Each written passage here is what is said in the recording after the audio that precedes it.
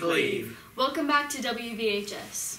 This week we are missing one of our anchors, Maddie, as you can tell. So we have a special guest, Andrek, to fill in. This week's broadcast is very special because it's Andrek's birthday. He's turning 15, so make sure to wish him a happy birthday in the comments. Well, happy birthday. Now for the school news. Homecoming is October 23rd. Fall Picture Makeup Day is October 15th. The ACT for seniors is September 22nd, and for juniors it is October the 6th. Boot Camp for juniors is October the 1st through the 2nd. And now to Sarah with our student spotlight. I was told that I would be the star this week. That is the only reason I agreed to this farce. Alright, you say the line then. And now to Sarah with our student spotlight. Thank you. For Student Spotlight this week, we'll be interviewing Gracie Copping. Gracie is a senior and has been part of Color Guard for her entire high school career. She is also in the choir. I'm Gracie.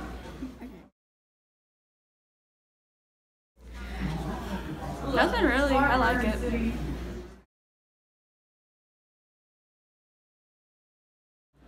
I don't know. It's been a while. I hope it's fun. Spiders. People.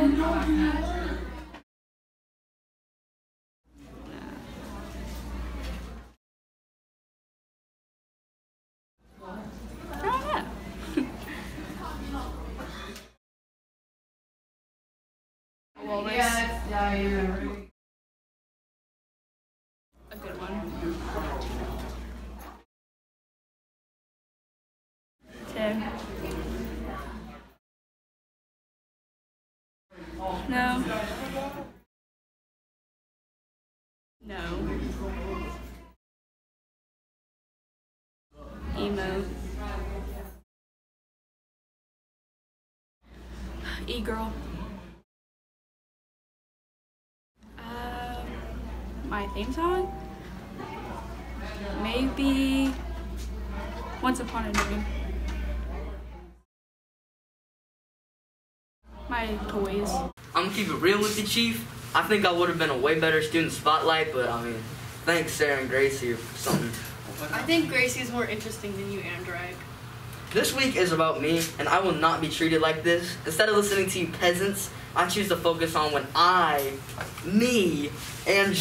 interviewed Rainy in honor of the hurricane, and the mere factoid that her name has rain in it. Okay, diva. And now on to our teacher spotlight featuring Andrek again. I will murder you. Hello. Hello. Okay, first question. What's your favorite color? Blue. Alright.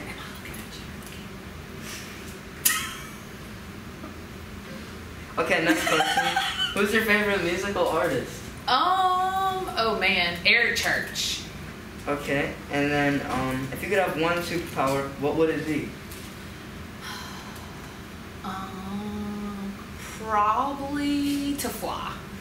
If you had to pick another job, what you gonna do, man? Oh man, what am I gonna do? I'm gonna be just born rich. Alright, what's your favorite dynasty out of China's 5 dynasties? I don't even know that they had dynasties. Are you a round earther, flat earther, or hollow earther? Oh, we all the way round. Wrong. What are your thoughts on the great country of Botswana? Sounds like a cool name. Okay, and I heard that your husband worked for AT&T, and I would like to know why I couldn't get U-verse in 2017. He no longer works there, but that's a very good question. I guess because they don't think you need good internet, sorry. I bet that's why he doesn't work there. Probably so. Okay, and then, what do you like more, grits or breakfast bread at the cafeteria? Grits, all the way. And I heard that, you really like the song Redneck Woman by Gretchen Wilson. Oh my gosh, that's the worst song in the world. And, Ms. Barnes said that you really like 2000s hip-hop. I do. What are some of your favorite 2000s hip-hop artists? Oh, man. All of them. Let's see. Who do I like the best? I don't know. I really do like them all. You like Soulja Boy the best. I don't know about him as being the best, but he's all right. Do you like Lil B, the bass god, or the Pack? I have no idea who those people are. Fake based. Alright. What's your social security number? I don't know it. Ask my mom. Okay, and here's our last question. And I say this every time because it's just the most groundbreaking question. Groundbreaking. I do like to bake. Whatever. Okay. Anyway, if there was $10 million on the side of a cliff, and Venezuelan President Nicolas Maduro on the other side, and the one you didn't pick would fall to its inevitable doom, what you gonna pick? Oh, I'm going for the money. You going for the money? Yeah. You gotta catch the money. Man, poor Nicolas Maduro. Who's gonna rule over Venezuela now? You. Alright, cool. Thank you. Yo, this one from Miss Rainey. I don't even know who this is for real, but Miss Barnes was like, you should interview her. So I said, okay. Yeah. She got a scholarship to pitch. She really ballin' on 'em. She ballin'. Her favorite breakfast at school is grits, and that won't be forgotten. She loves 2000s hip-hop, but not Lil B, so she's wrong. And Redneck Woman is her favorite song. That's what Miss Barnes said, so I'll just go along. She loves Grey's Anatomy. If you hate on that, well then it is blasphemy. Her class is where it's happening, but I've never had it, so I can't confirm that if I'm keeping it real. But I bet that she has quality criteria and does not deliver her material in a perfunctory way. But that's just from my judgments. Anyway, have a good day or something.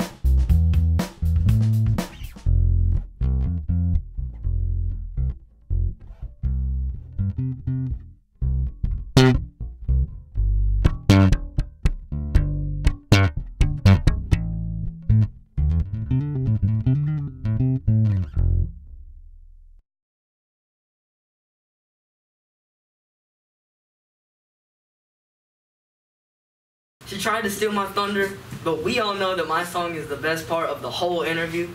Speaking of song, I have your present right here. Happy birthday to you. In honor of Andrew's birthday, can you please stop singing? What? I thought my singing was beautiful. I don't know who told you that. I had a good country twang going on there. Yeah, okay. On to more winners like me, Caroli and Dayon for Caroli's Corner. Hey Van Cleve, I am Dylan Crowley here with Austin for your weekly sports news. Howdy y'all, Dylan. Did you go to the Long Beach game last week? Yes, Austin, I did, and I saw the Bulldogs win against Long Beach 27-7. Wow. This week, Dayon Bilbo, who had over 200 yards against Long Beach. I bet he ran that much in honor of Andrick's birthday. Yeah, I am pretty sure Dayon ran that for in honor of Andrick. Let's go to the interview in honor of Andrick then. The Admirals would explode after that and win big, 42-14. Van Cleve has shown they can put points on the board early on this season, young season they have. The Bulldogs looking to build off momentum from their first win last week on senior night. They got to work quickly with a three-play scoring drive highlighted by this 48-yard carry by Dayon Bilbo, set up a 6-0 lead. Later in the first quarter, Devon Hand takes it 57 yards down the right sideline. He's gone for another Bulldog score to make it 12-0. Speed kills, people. Speed kills. Second quarter now with the Bulldogs leading 19-14. And that guy, mama, there goes that man, Dayon Bilbo, ripping off a 22-yard run to set up another touchdown by Dayon Bilbo. And the Bulldogs are cruising 26-14. Van Cleve have a night 71. No, I'm not getting that wrong. 71, that's not a typo, 71-34 is your final. That is the highest scoring game I can remember. Next, we have Tech Time. For my birthday wish, I said that we just don't have Tech Time because I hate Tech Time. I'm with you on that one. No one dabs anymore. If you stop that asinine dabbing and quit besmirching our broadcast, we can get onto your segment. Okay, I read now. You hear that? I said besmirch. Hello, I'm Tech, and welcome back to Tech Time. Today, let's see what the super historical computer chooses.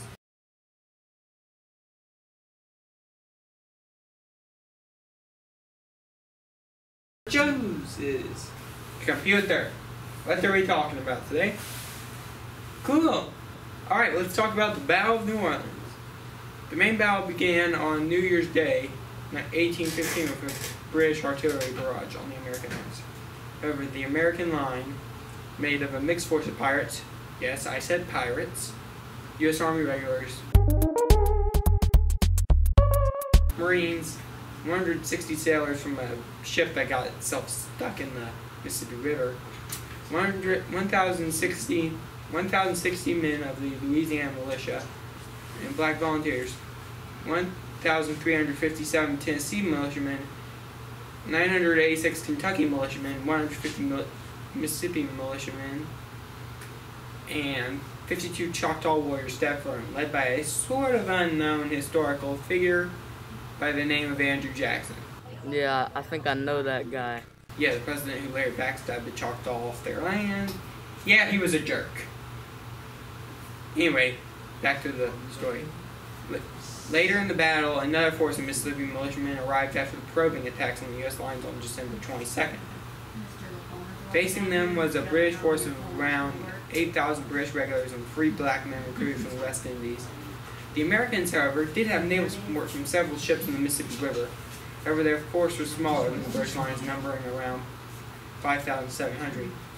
The British were not the best prepared, however, and did not have the elements rising. And the disadvantage is that their tactic was literally walk in a straight line to the Americans.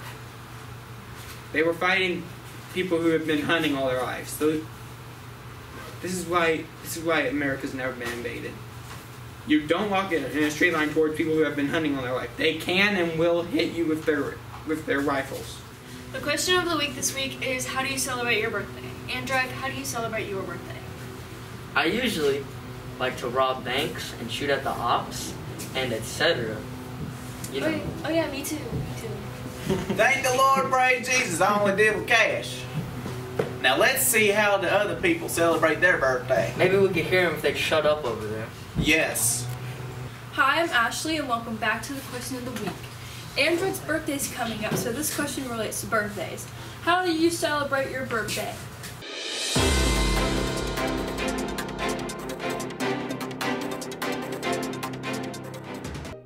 Happy birthday, Andrew. Happy birthday, Andrew. Hold up. Now, back to the anchors. You know what? I've had it up to here. I've had it up to here. I'm done. I'm finished. I'm quitting. Never doing this again. Wait, we aren't done. You gotta say the line. Hi. Adventure awaits.